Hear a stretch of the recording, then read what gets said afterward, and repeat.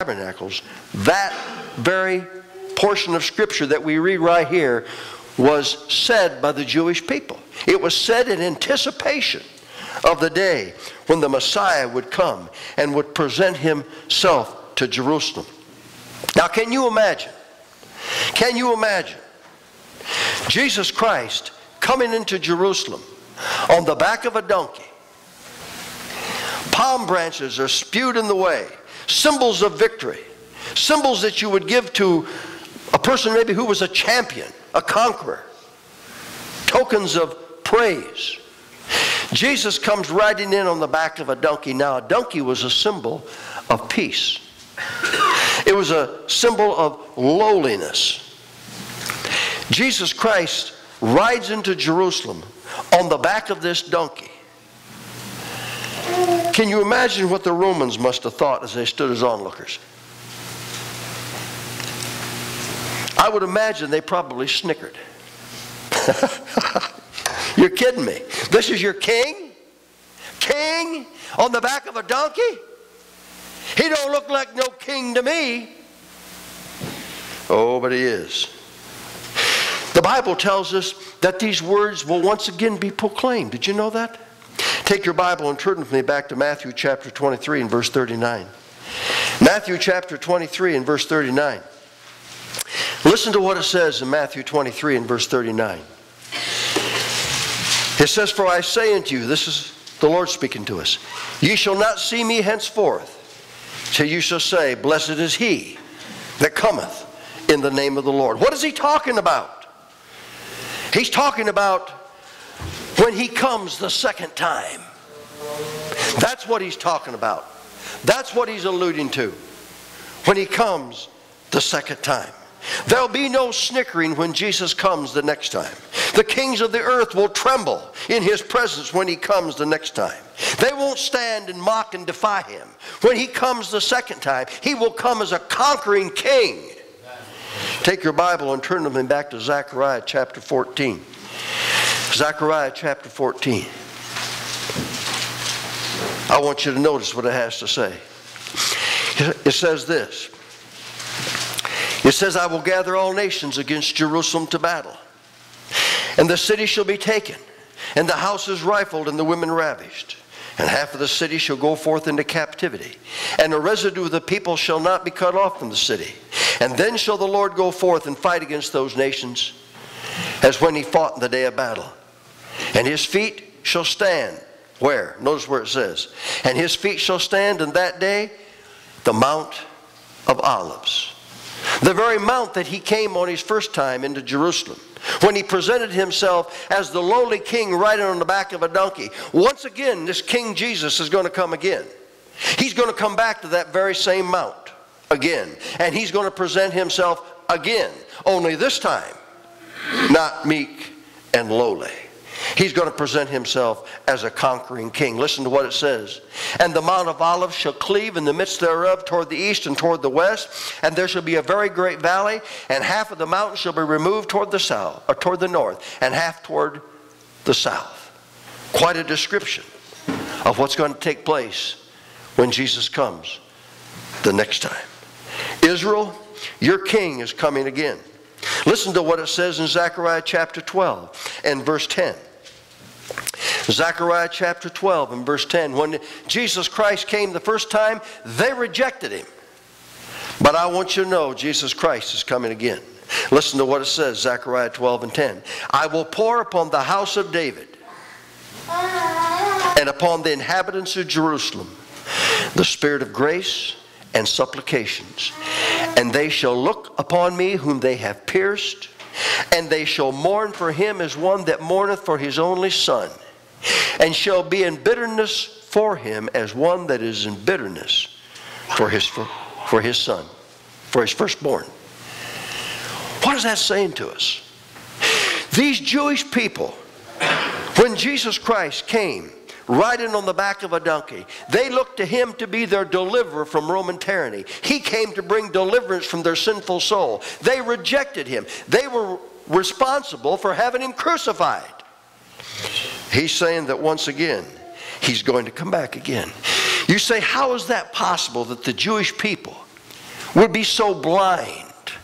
Look what it says, if you will, in 2 Corinthians chapter 3, verse 14.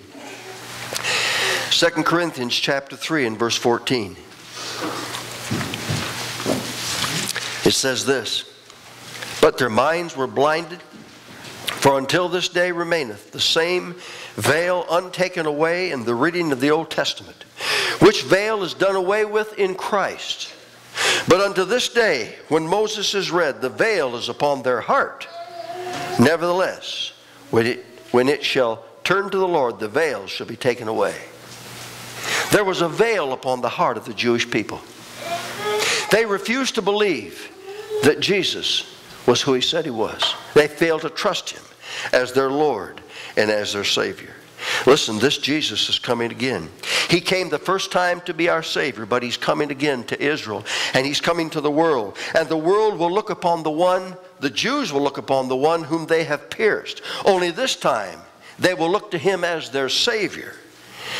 He will not only bring salvation, but he will bring deliverance. What is Zechariah foretelling? He is foretelling a day that the Messiah will ride triumphantly, and not on the back of a donkey, but on a white horse. He will not come as a lamb to the slaughter. He will not come as a babe in the manger, but he will come as a conquering king. He will come as the Lord of hosts. He will come as the captain of our salvation. And the world of that day will be humbled by him. Take your Bible and turn with me back to the book of Revelation, chapter 19. Revelation, chapter 19. Listen to what it says in the book of Revelation, chapter 19. In Revelation chapter 19, verse 11, it says this. It's describing Jesus in his second coming. It says this, and I saw heaven open, and behold, a white horse, and he that sat upon him was called Faithful and True, and in righteousness he doth judge and make war. His eyes were a flame of fire, and on his head were many crowns. And he had a name that no man knew but he himself. And he was clothed in a vesture dripped in blood, and his name is called the Word of God. Listen to what it says in verse 14. And the armies which were in heaven followed him upon white horses, clothed in fine linen, white and clean. How many of you like to ride a horse? For those of you who don't like to ride a horse, I got news for you. You're going to like to ride a horse. Because one day you're going to come back as an onlooker. You're going to come back as an onlooker. And you're going to observe this tremendous battle that's about to be fought between the enemies of Christ, the nations of the world that have opposed him. Christ, according to Zechariah chapter 14, verse 2, is going to settle old accounts. He's going to come as a conquering king. He comes to Israel's defense. He comes to deliver her from her enemies who have surrounded her, wanting to wipe her off the face of the earth. Have you noticed the news lately? Have you noticed the upheaval in the Middle Eastern countries lately, and how the Muslims are just literally establishing a Muslim state? Do you know what the heart and soul of a Muslim is? Hate Israel. Hate Christians. The stage is being set. I say to you this morning, church, you ought to trim your lamp and get ready. Because before that day ever happens, the second coming, he comes and he stops in the clouds. He stops in the clouds. He doesn't come to earth. And he calls out his church. But I want you to know this morning, if you've never trusted Jesus Christ as your personal Savior, you will be left behind. You will be ushered into a time called the tribulation. And during that time, there will be unimaginable suffering upon the face of the earth. But the sad thing about it is, if you sat here in this service this morning, you've heard the message of the gospel, and you've walked out the door, and the Lord comes and calls out his church. Let's just imagine this morning, we're in church when the Lord comes and calls out his church. Did you realize you're going to have some pretty good pickings? Do you know that? You say, what do you mean by that? Because these clothes, these skin, these keys, My billfold, not much in it, but my billfold, it'll be all left behind for you in the Antichrist. Oh, but you say, I'll get my life right with Jesus Christ. No, you won't. You've sat here and heard the gospel and you have rejected the gospel. You'll not get your heart and life right with Jesus Christ because the Bible says God will send you strong delusion. You'll believe a lie. You were one of the privileged to live during the dispensation of grace, and you rejected grace. Jesus Christ fulfilled Scripture when he came into Jerusalem on the back of a donkey. Those Scriptures had been given hundreds of years earlier. We just read a passage in the book of Revelation. And that passage is telling us that Jesus Christ is coming back again on a white horse. He's coming as a conquering king.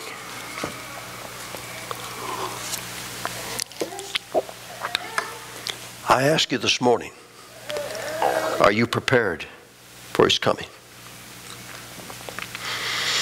How did we become a part of this? Excuse me. How did we become a part of this? Did you ever stop thinking about that? What if the Jews had received him as their Savior that day? What would have happened then? Did you ever think about that? Would Jesus had to die? Yes. Why? Because we're still sinners. The Bible says in Revelation chapter 13 verse 4, he was slain before the foundation of the, or 13 and verse 8, he was slain before the foundation of the world. It was purposed before the foundation of the world that Jesus Christ was to come and was to die on the cross for the sins of humanity.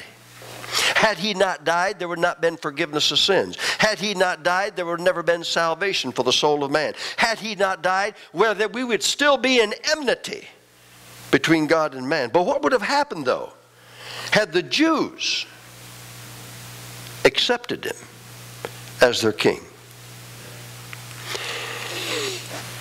Jesus would have died.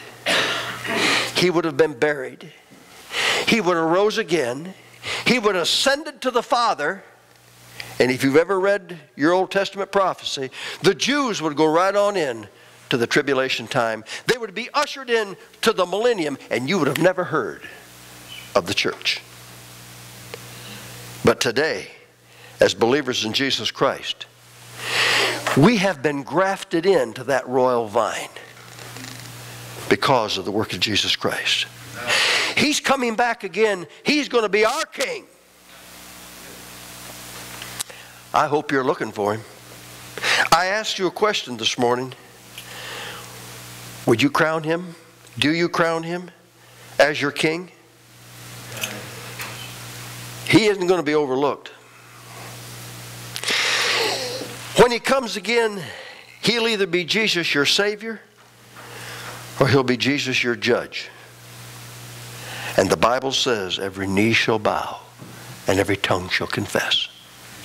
We just read, to begin the message with, in Revelation chapter 7, how that great assembly in heaven of saints and heaven's people gather before his throne. And they bow before him and they worship him. They will worship him as the redeemed of the Lord. But do you realize, as a lost person, he'll be your king too. You rejected him all this life. But in that day, you will bow before him. And you will acknowledge to the glory of God the Father that Jesus Christ is the Son of God. Is he your king this morning? Are you ready for him to come? The next great event that we're looking for, and I'll tell you what, folks, based on what we're seeing today in these Muslim nations in the Middle East today, the church better pick up their head and pay attention and look. The Lord could come at any moment. The stage is set for the man of sin to come on the scene as never before. If your heart's not right with the Lord today, then get it right with the Lord. Let's bow our heads and hearts in prayer. Father, we thank you for your word this morning. And we pray, Father, that this word might have found a lodging place in each of our hearts. And should there be one here, Father, or many here, who's never ever trusted you, who's never made peace with you, Father, I pray that you'll burden that heart. Should there be those here this morning, Father, that their life is not what it ought to be. They're a believer, but their life is not what it ought to be. I pray, Father, that they will get their life what it should be. We pray that you have your will and way in this invitation. For we pray and ask in Jesus' name. Amen.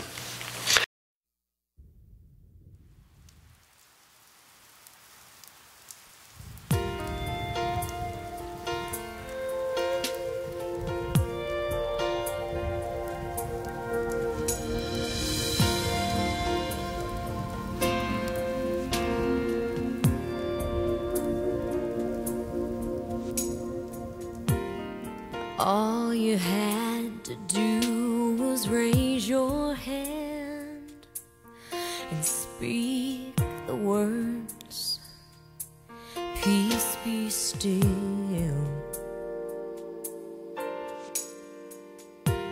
And all the anger, all the fury of that raging storm surrendered to your will. Even the